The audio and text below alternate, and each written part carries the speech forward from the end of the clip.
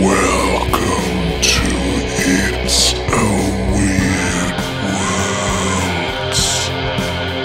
World bonus feature.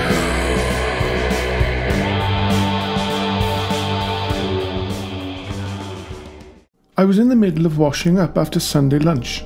The house was busy, my children were making the usual noise playing on the PlayStation. My husband had decided, as usual, not to help me with the washing up and had gone to watch the TV instead.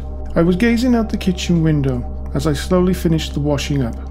It was a very warm sunny day, almost no wind, when I saw the trees start to move. In that moment I saw the face of a very close friend who I had met for coffee only a few days before.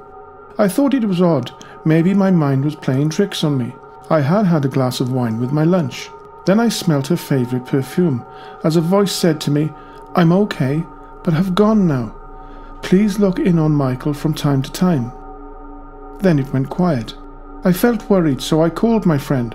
Her husband Michael answered the phone, clearly upset.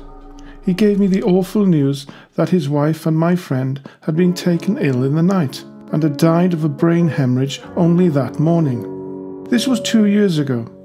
We do look out for her husband still, and we always will. I believe that she came to me that day.